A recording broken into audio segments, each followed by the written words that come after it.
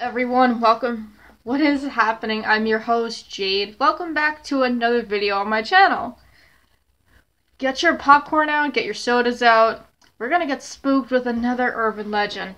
When I think of Chile, I think of a rich culture, an amazing landscape, and incredible food. And tourists in me. But I don't think about the witches and monsters and ghosts. I guess I should, right? After this video, you guys, well, remember to like and subscribe and make sure to check out as well as the content you guys know and love. This is the top 10 scary Chile urban legends, starting off this list with number 10, the Righteous Province. This seemingly sounds a lot nice than it does. It is the name of an all-male cult of witches in Chilean. And brujos of the name of a have lived on these islands since the 80s. The males who want to join the cult have to go through a very intense initiation process with the devil killing a loved one and using their skin as a purse, a book of spells, and washing fasts for 40 days. Until they turn into enemy animals. The cave is guarded by creatures called Mbuche. Mbuche is, as they call it, mutilated him when he was 14 years old, and his head can fold 180 degrees. The kind of spells the cult partakes in. But I'm in no mood whatsoever. Number 9, El Culebron. If you guys have seen the movie Anaconda times 300, and that's exactly what it looks like. This creature is a massive hairy snake that lives in the countryside of Chile, and it comes out and eats anything that moves, as well as whatever it encounters. So clearly the monster has expensive taste. Anyone who's domesticated will a lot of wealth because of it. You have to, find one in the wild, 2, 3 longest hairs, and then put them in milk. 3 new snakes will be born, and the strongest will leave the other 2. To keep the last, the owner would have to continually sacrifice its own relatives and animals to eat, and the owner will get no new wealth. Either that, or the thing kills you first. You decide. Number 8, Loud Nonor. It is a ghost town in the Samahama Desert.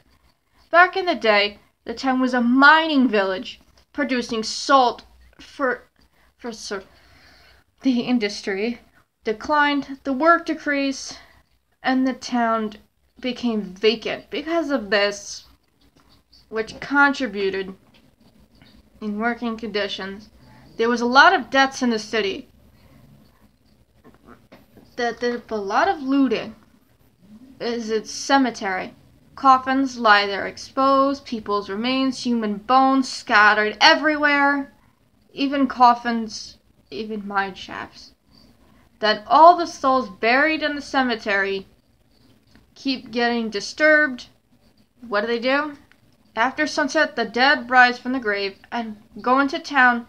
They've seen many adrenaline junkies staying in the town overnight, seen full body apparitions, screams, and footsteps, even though the area is clearly deserted.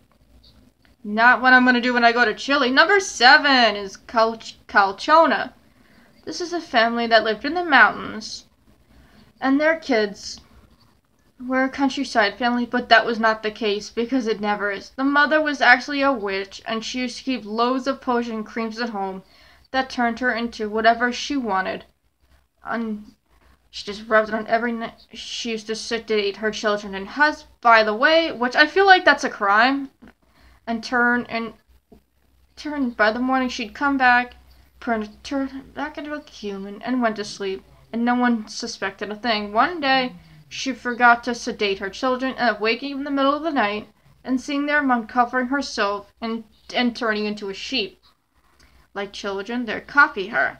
Unable to change back into humans, they started crying, which woke up their dad. He figured out what was going on, and somehow, no idea how, he turned his children back to humans, but then he just said, "What on earth?" He left the house and threw away all his wife's creams. When the wife came back and discovered she managed to just have a bit of cream for her face, but the red of her body, a black sheep. When farmers hear her bleeding, they put out food for her. So she was a witch. Number 6. Halapen or the Guayapan. When I think the two silent, it could Galapan, but I could be wrong. Imagine this creature. Shook. I feel like someone could seem like as a live creature. Is that possible? This creature is that what haunts the rivers and lakes of Chile. It has the head of a baby and the body of a sheep. Its feet are twisted backwards, and the back of its body looks like a seal. The creature looks like as if a pregnant woman's going, then her child will be born with twisted and deformed legs and a muzzle. It's just sort of shy, and its aquatic appetite becomes very vicious.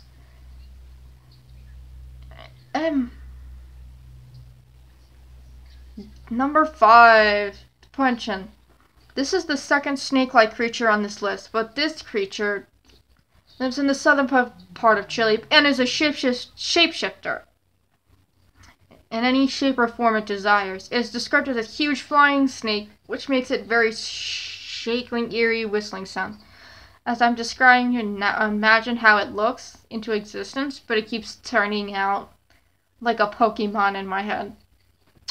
If any unlucky bystander accidentally contact with it, it will paralyze, takes their victim, sucks their blood dry.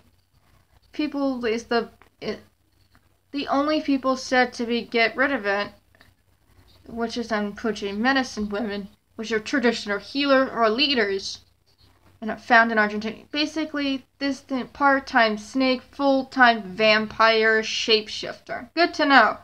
Number 4, Traco. Now the Traco is a humanoid creature that is as small as a goblin, and it is apparently extremely ugly.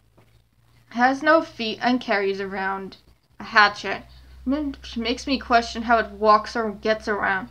People say it has a rich landowner. The Traco lives in and has middle-aged women, but when he's chosen a woman, there is no escaping him. Either sleep, she'll still wake up and find him. That if a woman find herself chosen, then she will sleep him no matter what. And then she becomes pregnant, and the father's nowhere to be found. But he does not. Even men are scared of him. He doesn't even just target women. Then his gaze can almost deadly. If they die, frozen, but I would not take that chance. Number 3, El Coco. I would be able to be, if I went to Chile, I'd be able to walk, I'd be afraid to walk the streets. It's what he does that scares people. Parents just used to sing about him to scare their children with stories of him so they would listen more. All rooted and fairly compared to the devil. All opposite of an angel. He's a child. He roams the streets at night, looking for naughty children to kidnap, and he stays perched on rooftop, watching the streets, waiting for kids. He eats them immediately. He tosses them into his bed and slices them up at home and drinks their blood, and he takes them away. Do not worry. The only target for disobedient children. Nothing to worry about. Why is this reminding me of a twisted version of Santa's naughty or nice list? Oh my god. Number 2. Oquero. Now this could be found in Lake Blackheart. But let's first how this thing looks because it's horrific in itself. El Cuero means leather or hide. And it has a giant stingray as a cowhide to dry. It has 2 to 5 feet wide, 60 and has fins as well as whip-like tail. Its eyes located on stalks, like every slightly villain, unhinged and extend when devouring prey. People have reported seeing razor-sharp claws attached to the fringes of the creature. Help secures its victims. It calls out the aquatic tiger, and it overwhelms its prey, and then uses its nose to punch at the victim, suck out their blood, and internal organs. One woman said she was watching close by the river, and her baby was sleeping nearby. It came out and engulfed the baby within seconds. Who knew? Who could this much do? Number 1, we have La Fiora. Hopefully I said that. Who's Truck's wife and daughter simultaneously. Don't ask. And for bigger use, newsflash. Her name actually means very, very ugly. 100%. She's described as a disgusting looking woman. She has a gigantic nose, long black. She has stems lengthened on command. She can all twist them in every direction. You can imagine what she looks like when she's in the mood for it. She's always combing her hair. She's not very brave at all. Whenever she hears a slight sound, she changes her body into bizarre positions and direction. I don't really know. No one really knows. And if you do, her eyes deform your own legs or hands. She has superhuman humans, and her breath is so bad, like her eyes, to break or twist of anyone or anything nearby. Her main hobby or pastime is casting spells on unsuspecting woodcarvers, which cause them to become super confused and disoriented, and then she forces the men to make love with her. That's all for today's video, guys. Which one freaked you out the most? Have you guys ever seen any of these urban legends? If you're from Chile, comment. Let me know in the comment section below. I'm your host, Jade, and I'll see you guys next time. Bye!